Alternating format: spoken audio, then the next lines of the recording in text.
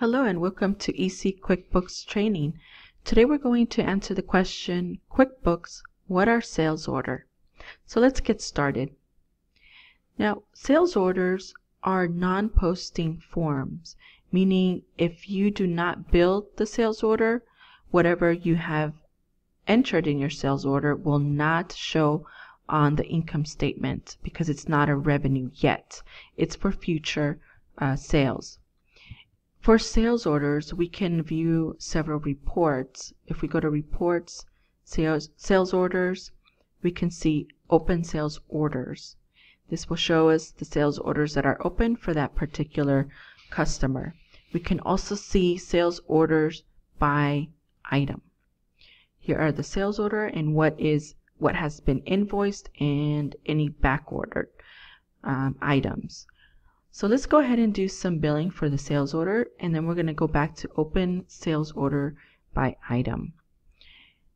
Now this can be used for either services or for products.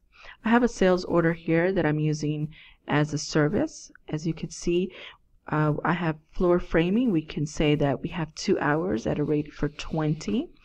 We can also change the names that appear on the columns under customization. So we're going to go ahead and bill this sales order. We're going to click Create Invoice. And as you can see, it says Create Invoice for all sales order, all of the sales order, or create invoice for selected items. I'm going to click Selected Items. Click OK. And I'm going to only bill 1 hour for this item and 2 hours for this item, and we're going to hit OK. And this is the invoice. Let's go ahead and preview. Let's see. You could see we're billing, invoiced, what was ordered, what was invoiced. Okay, let's go back to the report after we save this invoice. Let's go to Reports, Sales, Open Sales Order by Item. As you can see on these items, we now see that we billed 2 and we billed 1, and there's only 1 pending for each item. Okay, another thing that we could do with sales order is we can bill for multiple sales order. Let's say we got an order from a customer and we did a sales order for a future service, and then he called again. And then we did another sales order. We can bill both sales order on one invoice. If we go to Invoices and we continue, we'll have available sales orders for this customer. We can select both sales order and we click OK. And we can say Create Invoice for all sales orders. And let's hit OK. As you can see, we have now sales orders number 3 and sale order number 4. This tells us what item and what sales order these items are in. And we can have it billed. We can also change the quantity of what we want to bill. If we can select the number and then change it from here.